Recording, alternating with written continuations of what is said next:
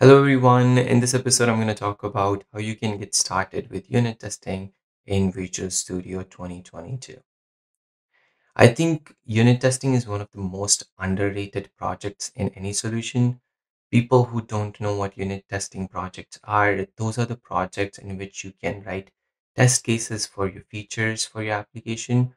So whenever you change your code or any developer changes your code, they can run the unit test cases to make sure that the functionality that they have changed is working fine or not.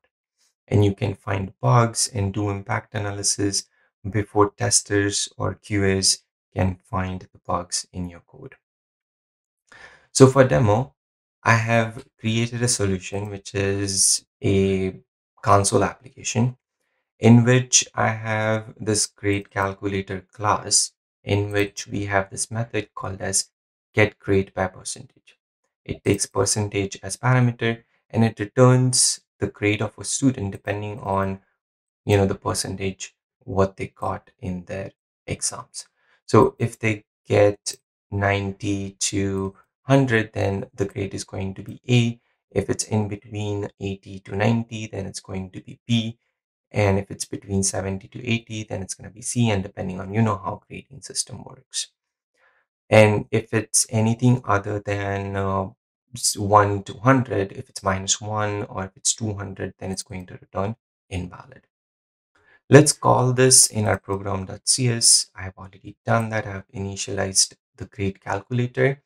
I'm taking percentage as input from the user and then passing it to grade calculator and getting the grade and printing it in my console. Let's run this and see how it works. For that, I'm gonna open my terminal and in here, I'm gonna say .NET Run. It's gonna ask me the percentage. I'm gonna pass 99. It's gonna print A. If I pass 40, then it's gonna print F because you failed. If I pass -1, then it's going to print invalid. So it's working fine. I have written the code and it's working fine for me. But I want to write unit test cases. If someone else changes this code, they need to run those unit test cases in order to make sure that the functionality is working fine. To add unit test cases, I'm going to right click on my solution and add a new project. And this is going to be nUnit project. So nUnit is the framework that we're going to use to write test cases.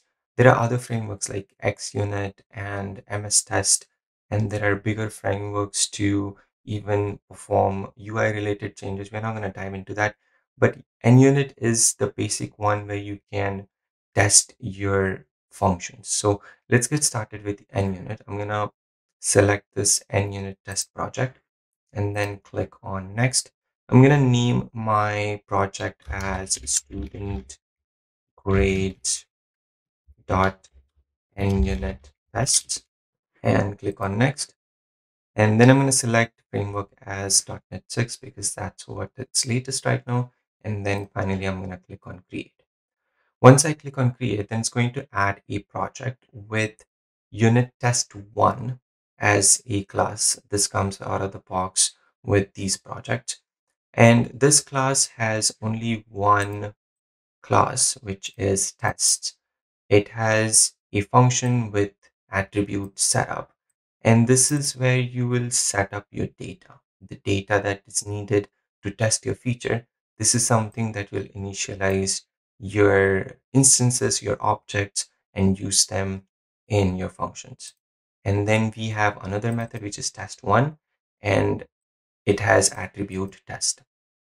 Let's open our test explorer. You can do that by clicking on this view, and then we have this test explorer. And once I open that, then it will load the test cases which are there in our solution. So you can see that it loaded our project, which is student grades nUnit, nUnit tests. And then we have test, which is the name of the class. And then we have test1, which is the method. So let's go ahead and change this to make sense for our functionality. we want to test our grade calculator. So I'm going to change the name of our class to grade calculator tests so that it makes sense. And same name, I'm gonna give it to the class. So if I go to class, I'm gonna give it the same name.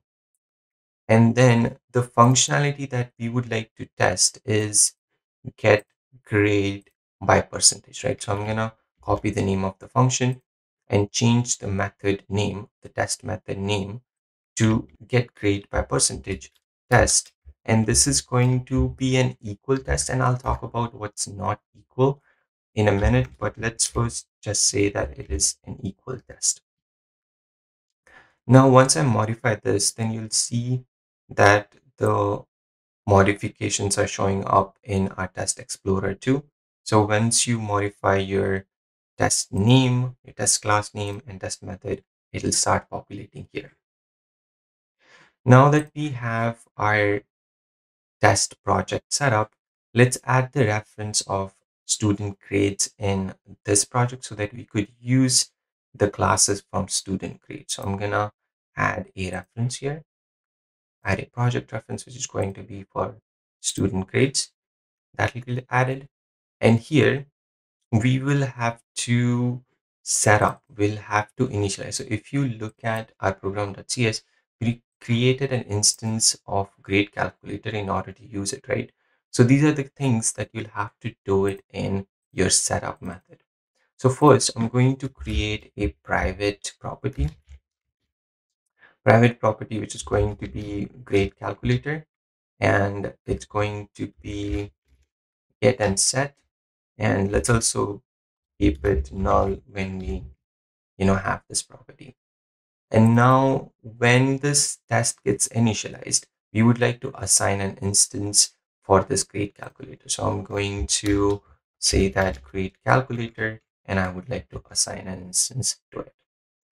Now that we have our grade calculator, here we can do three things.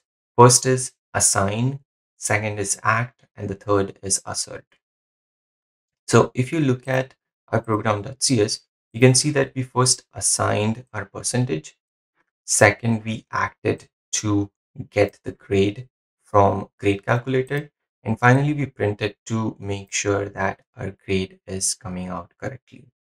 So that's what we need to do in our test method too. Here, I'm going to perform three tasks. One is assign, second is act, and third is assert. To assign, I'm going to first assign the percentage. So if you look at our program.cs, we took percentage from the user, but here I'm going to assign a hard value, and we'll change that in a minute. So here I'm going to say var percentage is equal to 99, and we'll pass this percentage to our grade calculator. So we need to get the grade, which is the second activity, which is act. And here I'm gonna get the grade and pass the percentage, which is 99 here. And we know for 99, it should return A because we wrote the functionality, right? So here I'm going to write assert r equal to. So if you hit dot here, you will see the list of methods that it has. So there are different things that you can validate, but we are going to check r equal to. R equal to has two main parameters. One is expected and another is actual. So we know what the expected behavior should be. For percentage 99, it should be A. And we'll pass the actual value that we got from acting, from calculating the grade by the percentage.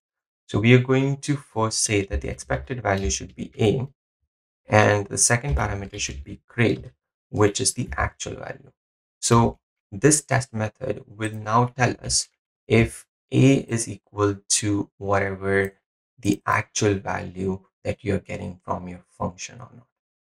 Now, if I go to Test Explorer here and run our test, there's only one test in here.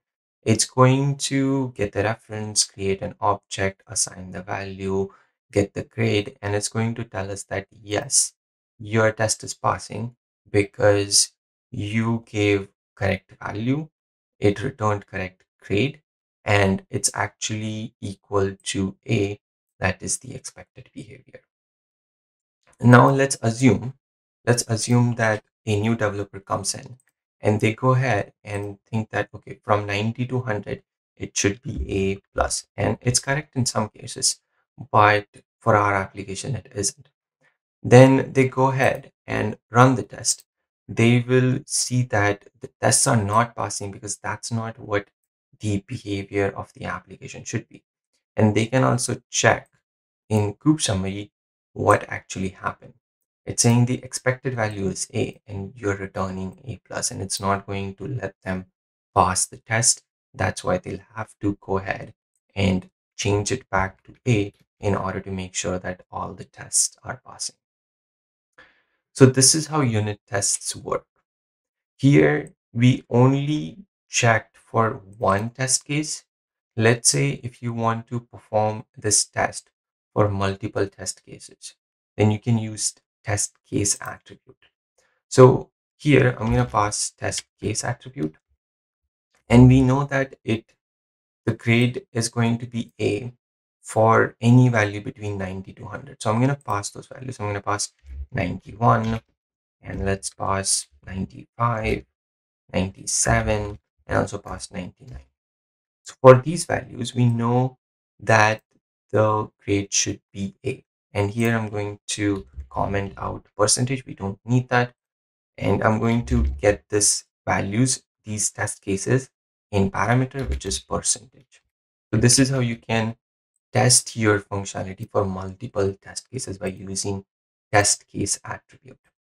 Now, if I go to my test explorer and run this test, then it will run the test for all those four test cases. You'll see those test cases here, and all those test cases are passing, and it will tell you the parameter which has been passed for testing your test cases. If I passed -1 here, which is not correct, for -1 it should return invalid, not A, then that test case will fail, and it will also tell us why it failed. So if I click on this -1 test case, then it's going to say that, okay, the expected value is A, but it was actually invalid. So this is how you can make sure that you're passing multiple test cases. Now I'm going to write a not equal to test. So we did a positive test. You should also write some negative test. I want to write test cases for which it shouldn't be A. For that, I'm going to copy this test method and then paste it here. And here I'm going to say that this is a not equal test. And in assert, I'm going to say instead of R equal, I'm going to say R not equal. So what I'm trying to do is I want to pass some test cases for which I know the grade is not equal to A. So for %1, it's not equal to A. For %45, it's not equal to A. For %70, it's not equal to A. And even for %89, it's not equal to A.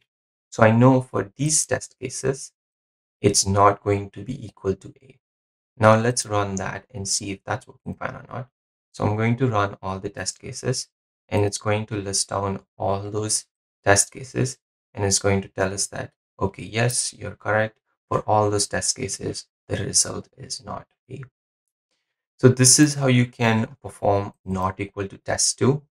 The best part about unit test cases or any testing framework is that you can run this from the command line. So if I want to run this from the command line, I can say .NET test. So because you can run that command as part of your deployment, and the solution won't get deployed until your testing is not passed.